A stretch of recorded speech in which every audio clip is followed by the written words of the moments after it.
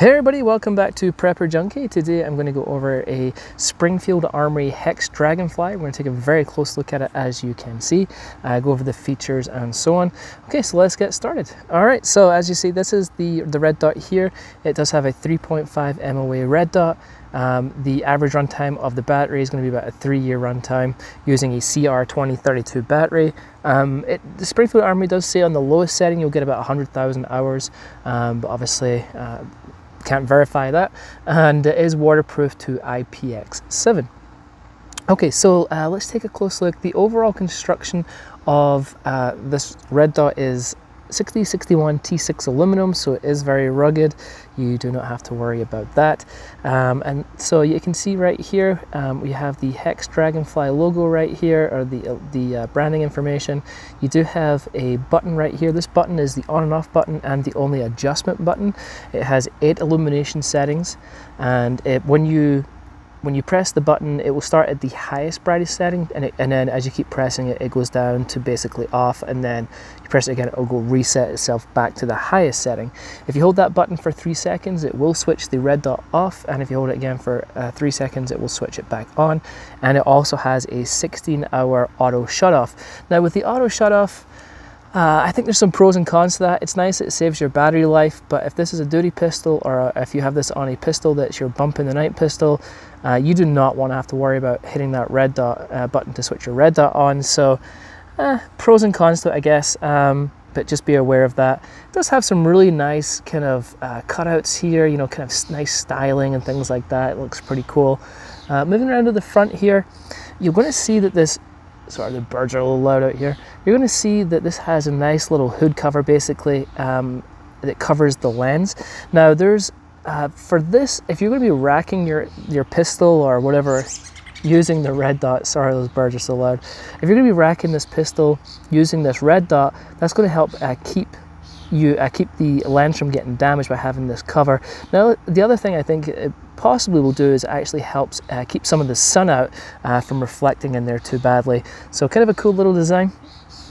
You can see the color on here, so it is multi-coated, it is scratch resistant as you would expect. Let's get a nice close-up of the front here. So it is a nice large window, as you can see. Very, very cool. Move around a little bit more here to the other side. And you can see we have some adjustments right here, the windage and elevation. There's the top adjustments right there. And let's move around to the back. Okay, on the back here, you're going to notice it has these ridges right here and around here, and if I tilt this up, you can see it has ridges in the inside there. That's to stop the sun from glaring. It's like an anti-glaring ridges. It stops that sun from glaring and kind of and so especially on the inside, you don't want that sun reflecting in there and hitting your lens. So yeah, so basically they've gone overboard and done it everywhere with this anti-glare stuff, which is fine. You can see here the top of this hood is pretty thick material, so I'm not too worried about damaging this or dropping this. It shouldn't break, fingers crossed. So cool, and let's go in the underneath here.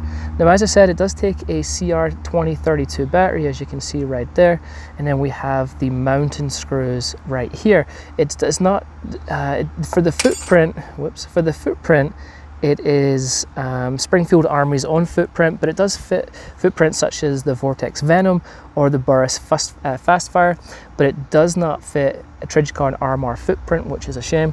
But yeah, that's what it does. That's what it fits. It also comes with a base plate, ceiling plate, which is required in some cases to help keep this waterproof and dirt and debris out. And it also ships with a low mount pick rail mount, which is actually really helpful, and I really like that, that it does come with that. Let's make sure that for the brightness, it's a nice bright day today. Let's check out the illumination settings. We have the red dot on here. This is the highest illumination. It's taking a little bit of my camera to pick up, but it is definitely daylight bright. Sorry for the shakiness, but as you can see there, obviously it works just fine. And it is a very, very bright day today. So again, my camera's not picking up very well how bright the dot is, but you are good to go. Okay, so I put the plate on, and then I put on the low mount Picatinny mount that they included in the box. You know, it's a pretty decent little optic. I mean, these are coming in, you can get them for around 200 bucks. And I think at that price, it's definitely pretty good. The only thing, as I say, downside is you're kind of limited to the footprint. Again, if I just kind of wish that there was a standard across the board that people would kind of use. So the users like us, you know, we could benefit from that. We could just kind of switch optics around. But for $200, it definitely seems like it's a very, very, very good budget-friendly optic for sure. Obviously, this is probably going to be competing with the HoloSuns. It doesn't have a lot of the same features as HoloSuns. I mean, the HoloSuns have shake awakes, they have solar power. They are typically a little more expensive as well. But again, for $200, I think these are definitely worth a look at for sure. So yeah, all right folks, that is pretty much it. Just a quick video. If you have any questions, any comments, please ask them below. I'll be happy to help out wherever I can.